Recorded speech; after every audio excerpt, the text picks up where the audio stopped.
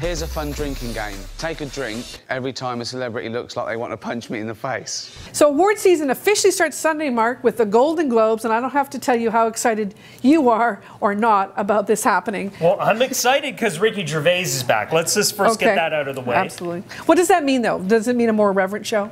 I mean, I think with Ricky, it just means that people sitting at home are going to get to laugh at the celebrities. He's going to pull no punches when it comes time to making fun of some of them. And one of the cool things about Ricky is Ricky says, hey, I'm just making fun of their public behaviors. Right, and I mean, given this is very closely when Kevin Hart withdrew as an Oscar host because of homophobic tweets and things he had in his act, do you think Ricky might pull some punches this year? I don't think so. I mean, one of the things Ricky has told us in the past is, look, I'm making fun of the celebrities and everyone in the audience is in on the jokes with me. He brought up making fun of Johnny Depp for doing The Tourist in 2011, and he said, hey, listen, I said to Johnny, have you seen The Tourist? Johnny said no. The audience went crazy. They're all in it, and they're all having fun with me, too. And I mean, award shows ratings in particular are all down. How wonderful would it be if Ricky Gervais hosted the Oscars this year?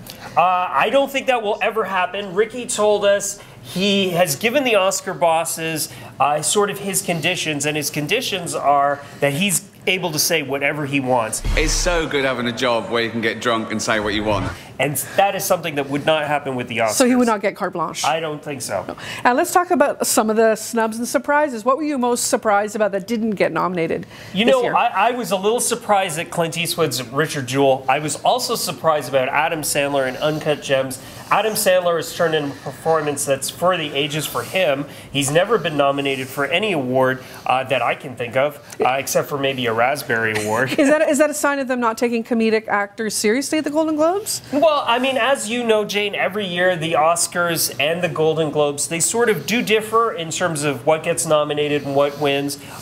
The Golden Globes is a bit more of a popularity contest, whereby, you know, certain films get nominated inexplicably. I mean, all we can think of is that the studios probably paid the Hollywood Foreign Press in autographs and photo ops. And meals. and so other than that, is there a trend?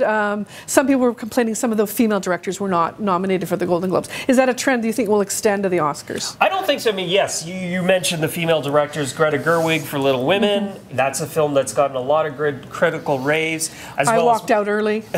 As well as Mariel Heller for A Beautiful Day in the Neighborhood.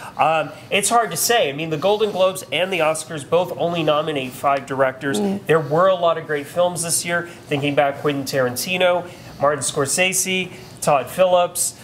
So there's a lot to choose from. And you mentioned Quentin Tarantino. We cannot talk about the Golden Globes and not talk about Brad Pitt's performance in Once Upon a Time in Hollywood. Do you think he will also? Do you think he'll win? And also, do you think he'll get an Oscar nomination? Definitely, I think he's getting a nomination. I hope he wins. That was one of my favorite performances of the year. I also really liked him in Ad Astra, so he was kind of a double threat in 2019. This is a very strange segue, but for the first time, the Golden Globes are going to have a meatless meal for the attendees. They're the only awards show that has a meal. What does that mean? Does it mean anything? Do we care? Well, you know what? It's a cool, you know, to bring awareness to climate change or whatever. But listen, most of the stars, they're just going to be drinking, Jane. They're going to be drinking the free wine and the free champagne on the table, and they may catch an In-N-Out burger later on that night. I sure hope so. I'd love to be there to join them. Anyways, let us know what you think of award season in general. Subscribe to our YouTube channel and let us know via Twitter.